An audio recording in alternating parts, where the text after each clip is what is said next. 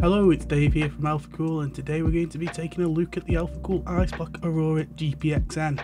This one is for reference cards, and AIB and Founders editions are completely different, so make sure you check the compatibility list before you purchase a card, and also make sure you've got the correct block for your card.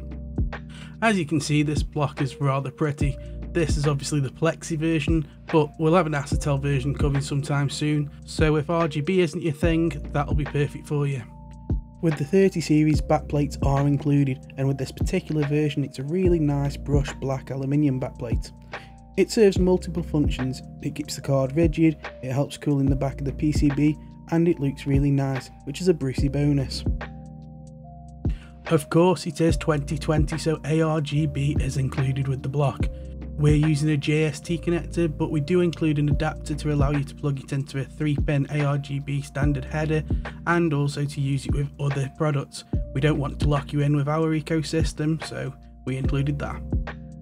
Continuing with what's in the Eisblock box, we have the rather tasty flush stop fittings.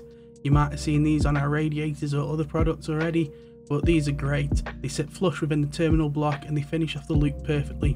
To ensure there's no damage to the stop fittings, the terminal or anything else, make sure you use the included tool.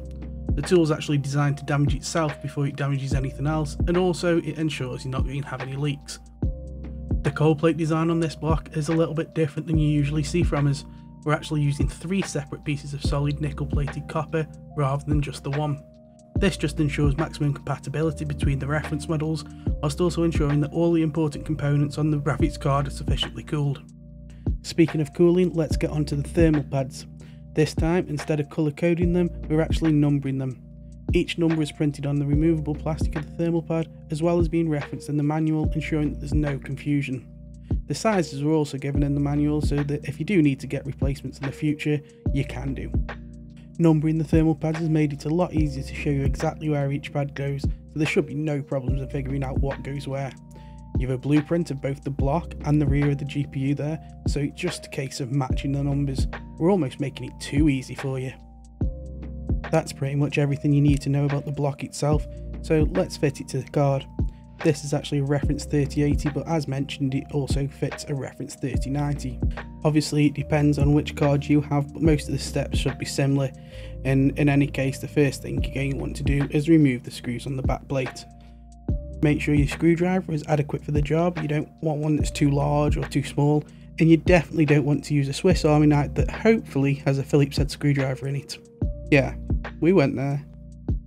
Once the backplate is out the way, we can move on to the 4 screws that hold the cooler to the GPU. Personally, I like to unscrew the screws partially first, and then go back and unscrew them fully on the second pass. On the first pass, I'd do diagonal corners, just again to make sure everything's nice and even, and to stop any unwanted tension. Once them 4 screws are out and you've removed everything, there's actually 2 last screws on the very end of the card. Make sure you remove these before you try and pull off the PCB. You don't want to damage anything, it's an expensive card, make sure you look after it. And whilst we're on the subject of looking after things, make sure you put the screws in a little bag, just keep them safe. If ever you need to put the air cooler back on, you always want to know where they are. I usually put them in either the GPU box or put them in the waterblock box, just to make sure they're safe. The next job is to give it a quick visual, check that there's no thermal pads left and they are removed and they're kept somewhere safe, and make sure there's no hidden screws anywhere. Although we know that all of the screws are removed from this card, other cards might be slightly different, and you don't want just to pull off the PCB blindly, you don't want to damage anything. When you do gently remove the PCB, just make sure you're checking for resistance. If anything stops you, stop and have another look. Be mindful of the wires for the fans and the LEDs, these are quite delicate. Also when you do remove them from the actual connector and don't yank on the wires. You can pull the actual pins out of the terminals or the connector, and that's not fun for anybody. You don't want to damage anything when you're installing a water block. Once everything's disconnected and you can remove the cooler, take it off and put it somewhere safe. It's always best that you know where it is, because if you do ever need to go back to air cooling for any reason, then you know where it is and you've got it sorted out. Once that's done, remove the thermal pads that are left on the PCB. Don't worry if some of these are ripped, we do sell replacement thermal pads, and everything you need to install the actual block is included in the box, so these aren't needed. Those of you with eagle eyes will have spotted that I've missed 2 of the thermal pads here, but I got a little bit ahead of myself and I did spot them later on. We're using pure alcohol with blue paper here to get the thermal paste off. The isopropanol alcohol is perfectly fine, but this kind of blue tissue paper isn't great. However, it's what we had to hand and we still managed to do a good job of cleaning everything up. Do be careful around the GPU with the tiny components though, that's where the paper will snag. Once again, give the whole board a quick visual check. If you've forgotten or missed any thermal pads or paste, remove it and make sure the whole board is clean. This next stage isn't necessary, but it's something that I always do, it's just good practice, and that's have a little bit of a dry run with the card. Just check that it fits and make sure everything seems to line up. It's a lot easier to do it now when there's no thermal paste and pads in the way than it is later. Now that you've handled the block quite a bit, you might have fingerprints and grease on the cold plate. Just give the metal parts a quick wipe, but don't get any of the alcohol on the acrylic. It's time to actually start assembling the water block. It's really simple to do thanks to the numbered thermal pads and the corresponding diagrams in the manual, and it's just a case of number 6 goes where number 6 goes, number 5 goes where it says number 5. It's like painting by numbers, it's that simple. You could probably even get a child to help you and turn it into a little game. It's that simple. The way I like to do it is to remove one side first, then I put it on the block and it holds it in position, and then I pull off the other side. Do make sure that you remove both sides of the plastic, that's the only part here that you might mess up on. It's the controversial part, the thermal paste. Our advice is to always spread a thin layer onto the GPU, however, I'm a rebel and I did it like this. The reason I've done it like this is I've simply fit many water blocks, and I'm pretty confident that this, when compressed, will spread and cover the whole die. If you're not sure and you've got any doubt whatsoever, make sure you spread the thermal paste, it's the only way to be 100% sure. Equally, if you do have high temperatures ever, make sure this is one of the first places you check. There's plenty of thermal paste so you can do 2 or 3 applications, no problem. This is certainly a case of do as I say, not as I do.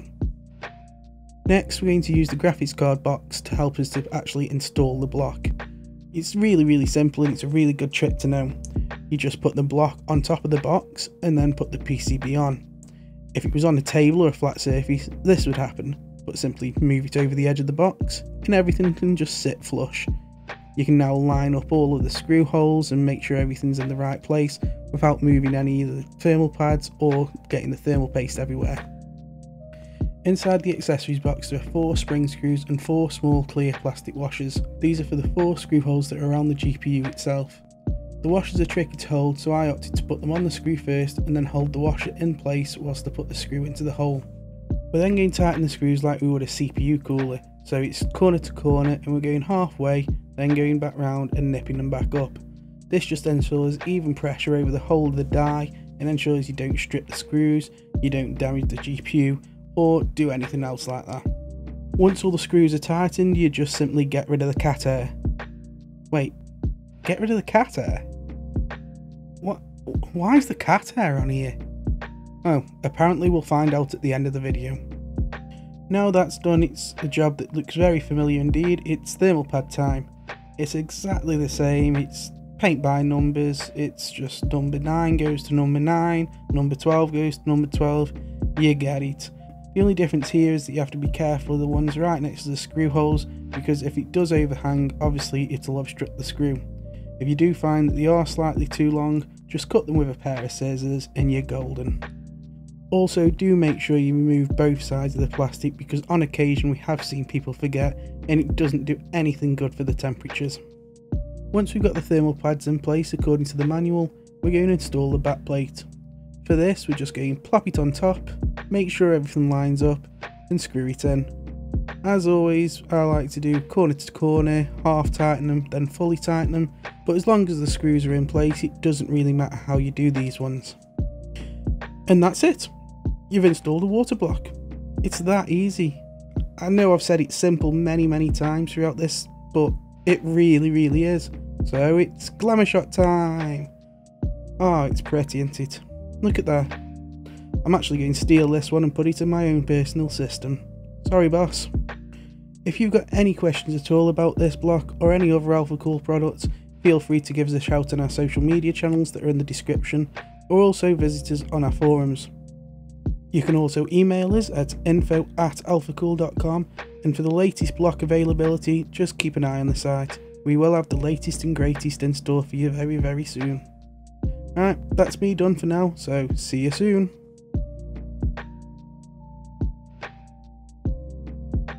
Now that's over, I'm going to apologise about the cat hair.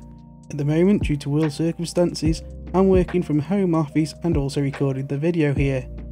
Due to that, Alpha Kitty decided to, well, yeah, get hair everywhere. Sorry about that.